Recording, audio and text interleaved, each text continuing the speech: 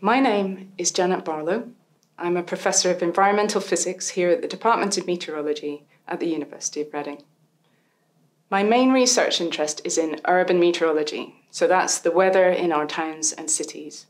I'm also interested in atmospheric turbulence near the Earth's surface. So why is urban meteorology important? Well, since 2007, more than half of the world's population lives in cities or towns. This means that we're going to experience an urban version of climate change. So it's becoming increasingly important to include urban areas in weather forecast models, such as those that the UK Met Office operate.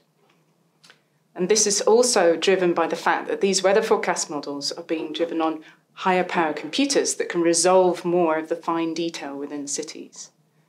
So how do we represent cities in a weather forecast model?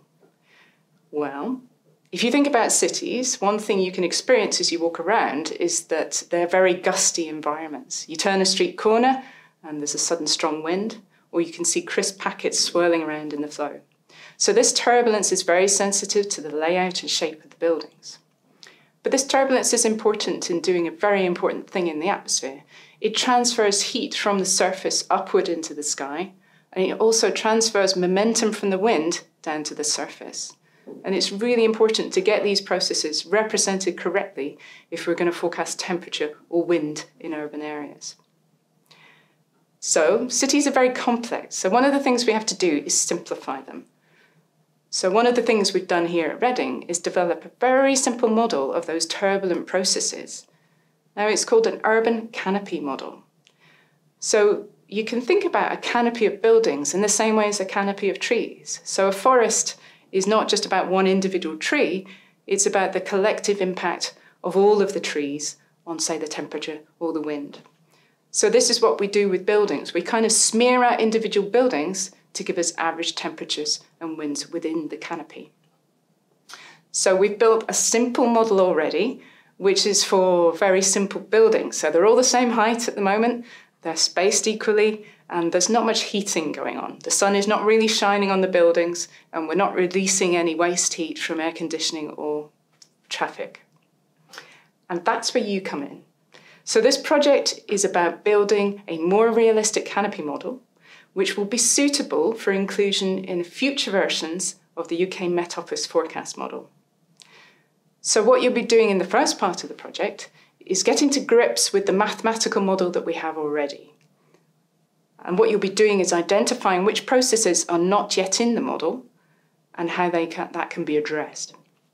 The second part of the project is to look into what experiments have been done already to get information about those complex turbulent processes. And what you'll do with that is to identify new experiments that you'll design and execute as part of the project. Now, this part of the project, you'll be using a wind tunnel, which are usually used for designing aerodynamic things like cars, but instead we'll be building mini cities in the wind tunnel, blowing air over them and heating them up to simulate processes in the atmosphere. You'll be doing this part of the project with our partners at the University of Surrey at the Environmental Flow Research Lab. Now, this has got a very big wind tunnel. It's 28 metres long, and it needs to be in order for us to simulate a whole city. Now, there's very good technical support there, so you get a lot of guidance on how to use their equipment. Now, the final part of the project will be drawing back this data, understanding the processes, and reformulating the mathematics of the model to include them, and then trying to simulate, again, more realistic versions or cities of all different shapes of sizes. Now, what do you need to do this project? You need a very good basis in physics and maths. If you have any additional background in environmental subjects or meteorology, that's great, but you can receive training here. If you have any experimental experience, again, that would be great, but not essential. In terms of training you'll receive here, we have training at the Environmental Flow Research Lab in wind tunnel methods. We will give you all the background in urban meteorology that you need. But most importantly, you'll spend at least 3 months with Met Office scientists. And remember that they were one of the first Met services in the world to develop an urban forecast. So they really know what they're doing. Now, if you have any questions about anything I've said, please do get in touch. and I look forward to hearing from you.